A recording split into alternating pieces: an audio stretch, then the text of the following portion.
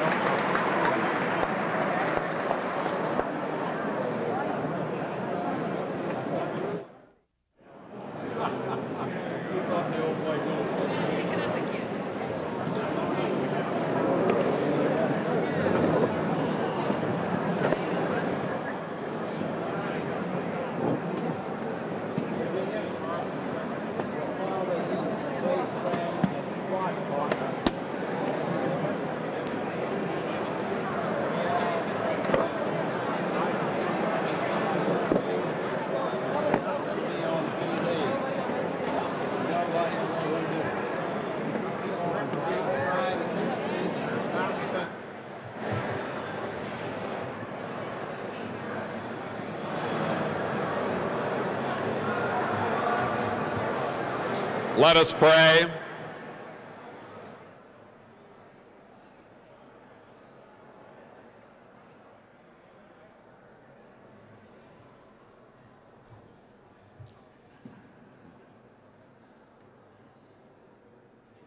Let us pray. God, our Creator and Redeemer, we give you thanks for risk takers, for those who offer themselves in elections, who open themselves to setbacks and defeat, as well as to celebration and victory, for those who seek office knowing that public acclaim is always mixed with public criticism. We are thankful for President Reagan and Mrs. Reagan, for what they have given to our nation these past 8 years, and we ask your blessing on them as they leave Washington and continue in new ways to make their contributions to a better country and a better world. We are thankful for George Bush and Barbara, for the strength you gave them during the long months of the campaign. Pray your guidance for them in the challenging years that lie ahead. We're thankful especially for our brother, Dan Quayle, for the courage he showed during these past months of trial. And we ask that he might have a continuing sense of the pride we have in him, the pain we shared with him, the love we have for him. For all of us who serve in public life, we pray that the risks we take and the sacrifices we make be in the furtherance not of our own glory, but of your glory and your kingdom. We ask your blessing on this sustaining gift of food, that we might be strengthened by it for your service and for the service of your children everywhere. Amen.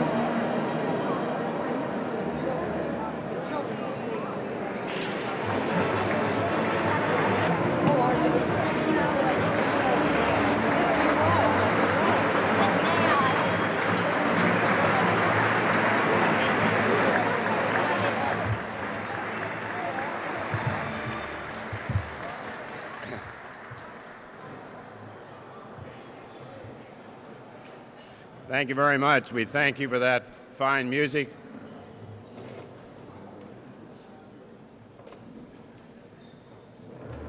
We may run a little over 9:30 Central Time.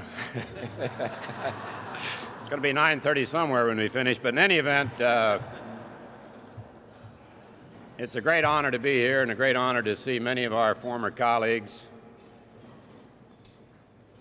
And I'm very proud that many of our cabinet officers are here, and I'd like to just recognize as they came in, not in order of their importance, but I always think of the Secretary of Transportation first, Jim Burnley.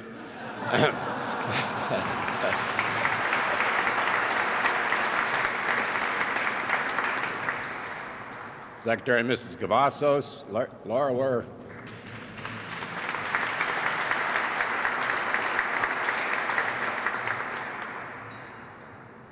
Secretary McLaughlin's here somewhere, and, oh, there you are. Yeah.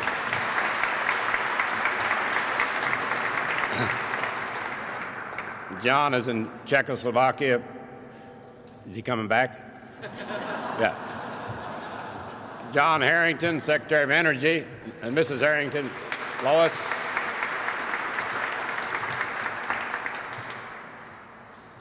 Our good friend, former Senator and now Treasury Secretary Nick Brady and Mrs. Brady.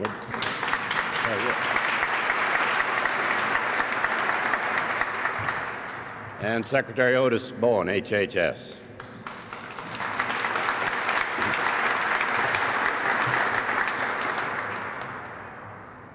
I would like to just take one other moment before I introduce Senator Thurmond, who wants those colleagues who are joining us and be working with us in the 101st Congress. First of all, our returning senator, Senator Slade Gorton. Elected Mrs. Bush, my fellow colleagues in the Senate, and other distinguished guests. I'm very honored to be here this evening, and I want to present some watches to our senators who are leaving. Senator Wacker and Senator Stafford could not be here. I understand their last votes were not conservative enough, and they decided not to come. Rose Mayer by your side. Send her ahead of me, Strom. Don't let these consultants, it'll bring you good luck as long as you live. You made a fine senator. We're proud of you, and good luck to you. Thank you all very much. Thank you, Strom.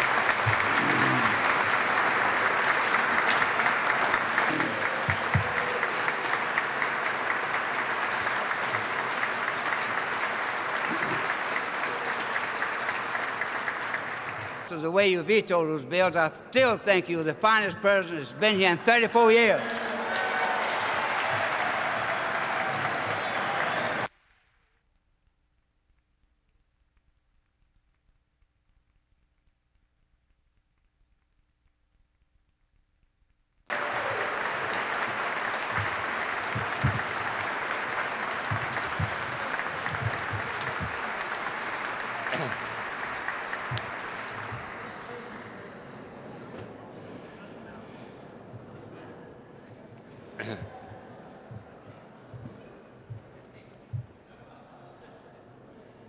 We didn't want Senator Thurmond to have a major role this evening. Thank Rudy Boschwitz and the Senatorial Campaign Committee for sponsoring this event, in case Rudy didn't know it. And we appreciate it very much, Rudy.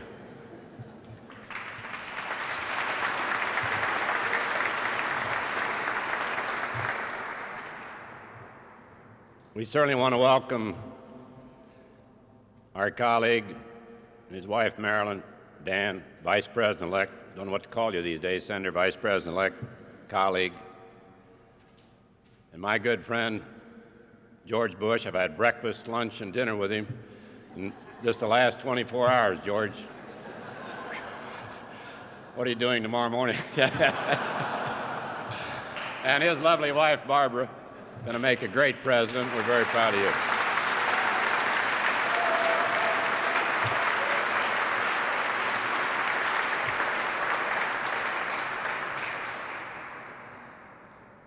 But this is a night we honor the president.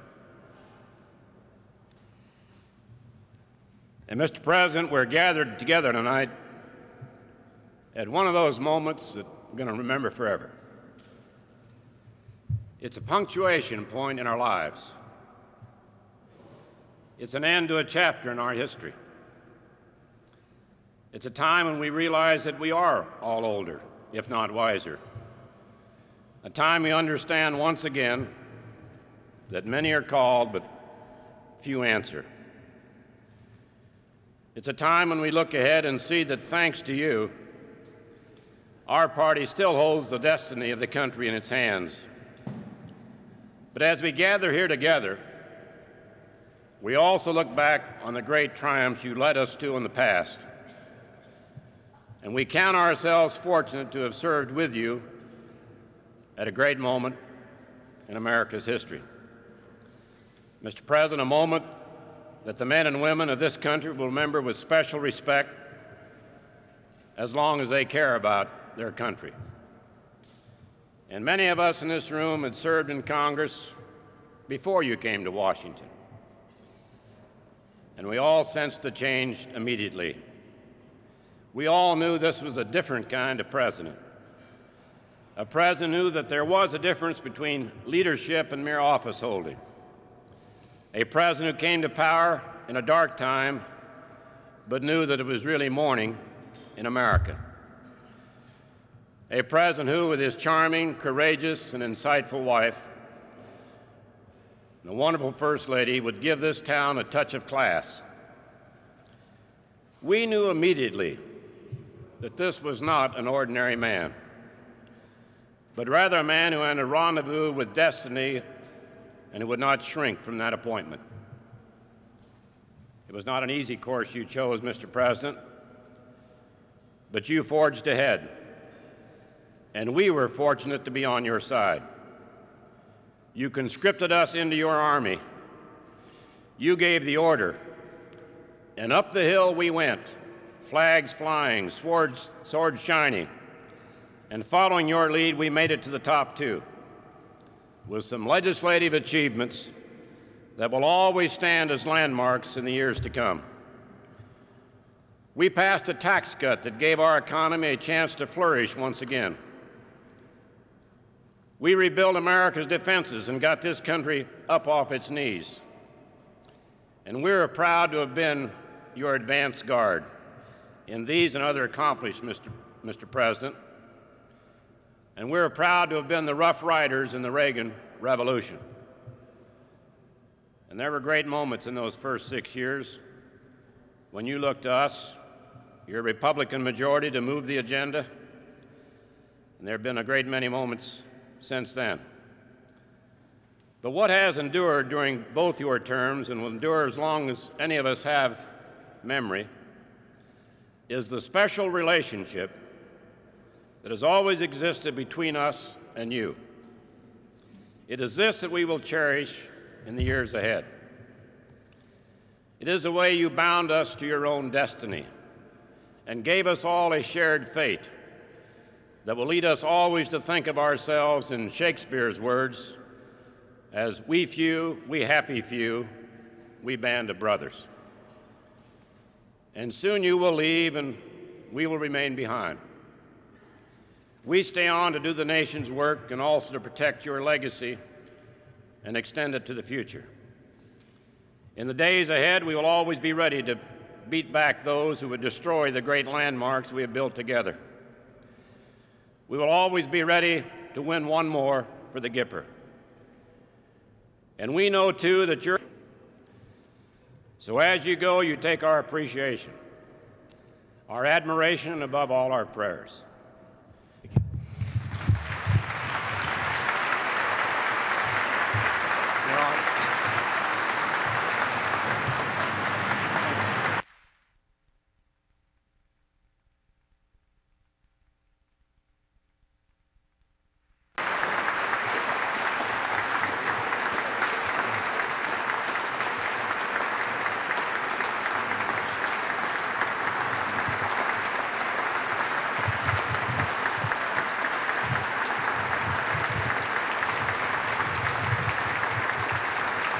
Thank you.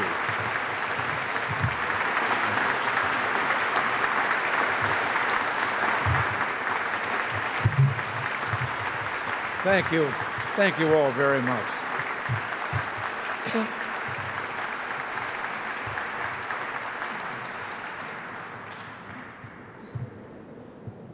Thank you, Bob, and thank you all very much. I can't tell you how much I enjoyed dinner tonight. At the White House, we're still eating leftover turkey. But really, tonight means a lot to Nancy and me. To be here with all of you, to think that all we've done, what a team we've been and what a time this has been. My friends, we need have no regrets. We deserve to be proud. Day in and day out, you faced the opposition and fought the tough battles. In fact, when I told Bob Hope I was coming here tonight, he thought I was to do a USO show. And I want to also salute the Senate spouses.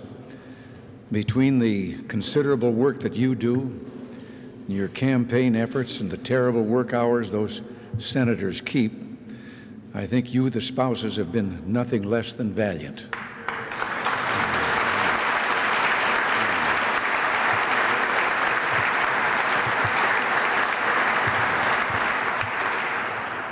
Now, I must say, I wish we could have regained control of this body. I think you all know the difference between a Republican Senate and a Democratic Senate. It's the difference between a supermajority and a simple majority. I'd better just let you think about that one. But I believe that it won't be too long before the Republicans win control of the Congress the same way we keep winning the White House. And sooner or later, the other party is going to have to take the hint and put themselves out of their misery. But no, it's kind of like the story they tell about the great French writer Alexandre Dumas. They say that he and another fellow had a terrible dispute that they could only be settled by a duel. But the two men were both such good marksmen that they agreed to draw straws, and the loser would shoot himself. Well, Dumas drew the short straw. So he took his gun, closed the door, and then a single shot rang, and the people rushed to look into the room. And there was Dumas standing there holding the gun in his hand. "Gentlemen," he said, "a remarkable thing has just happened. I missed." Well, to those just elected to the Senate, and I worked with most of you in the past, it was great to see you along the campaign trail. We're so glad you made it, and I know that great things lie in store for you. To those of you who are leaving office, let me say again, thank you. Life is a book with many chapters. You have written great things in that book which no one can erase, and your greatest chapters still lie ahead. And to all of you who will continue to serve in this great body, the foundation of our great republic, I know that you will continue to do honor to America, and that you will give George Bush the same friendship, support, and solidarity that you gave me. And really, what you've done has been much more than that. 8 years ago, you and I formed a partnership dedicated to restoring America to its full greatness. No one of us could have done it alone, and had we been divided, we would have failed. But together, with the leadership, courage, and unity of the Senate Republicans, we have succeeded beyond anyone's expectations. And for what each of you have done, you have my personal gratitude and that of a grateful nation. And I want to say a special thank you to a good friend, Bob Dole, a man who I've come to know so well. He's a man so widely respected and admired that even senators on the other side of the aisle routinely steal his jokes. But his title of leader is not just a job title, it's a description of the man, and no one has served his country with more loyalty and dedication than he has. I've relied on Bob Dole's help and counsel since I took office, and he's never let me down. Let me just say again, Bob, thank you.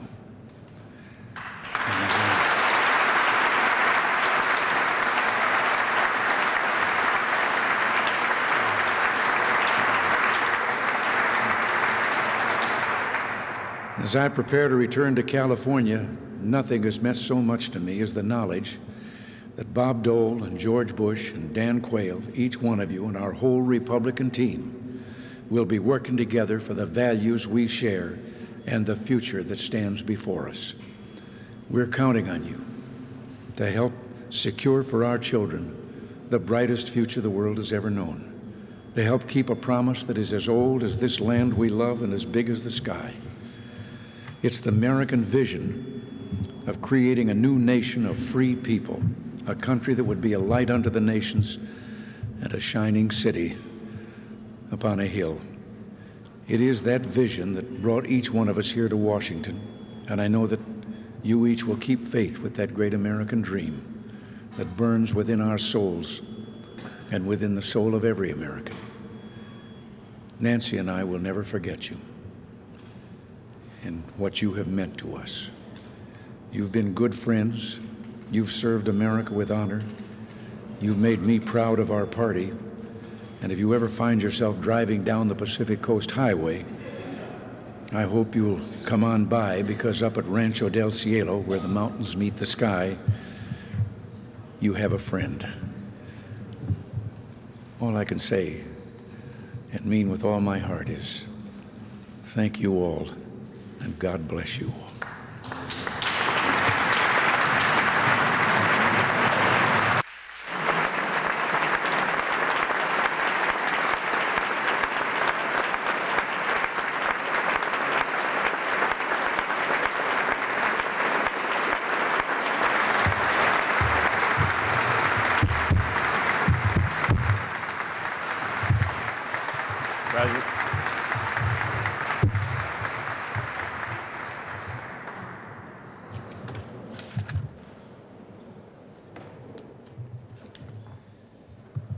President McGinn, thank you very much. And our final order of business is to present a gift to the President. We wanted to give you something to remember us when you're back in California on the ranch. So on behalf of my colleagues, I'd like to present you with this industrial strength weed whacker. It's a high-tech,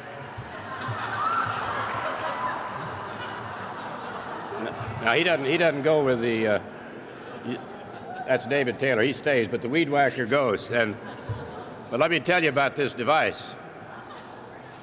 It's a high-tech, top-secret device that can be used to clear out weeds, brush, trees, rattlesnakes, desperados, and Democrats. Mr. President, you may know it by its code name SDI, Sagebrush Destruction Inducer. And I might say the inscription on the back reads, and we can't see the back, 8 great years, Republican senators salute Ronald Reagan, November 29, 1988. And having said that, I would now propose the toast to the President of the United States.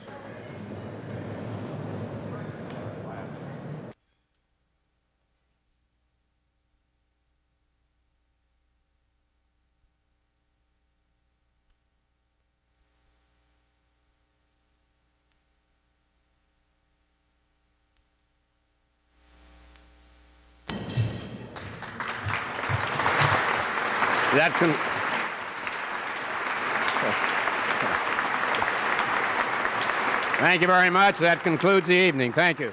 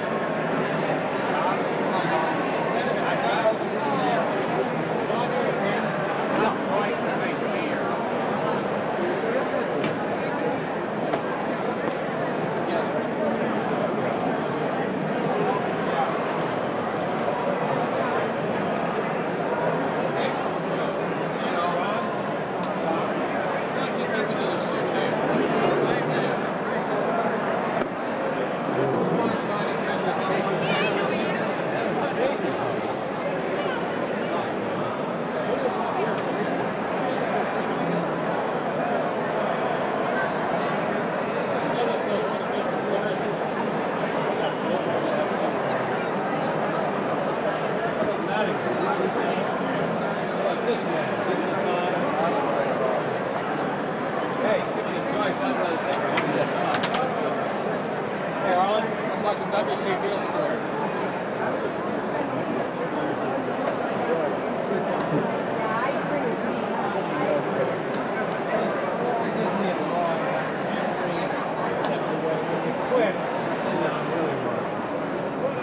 night, all.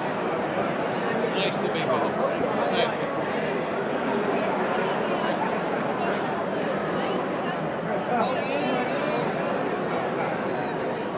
Good night, pal. Take care. Hope you got somebody with a finger up the nose or something to make it work fine.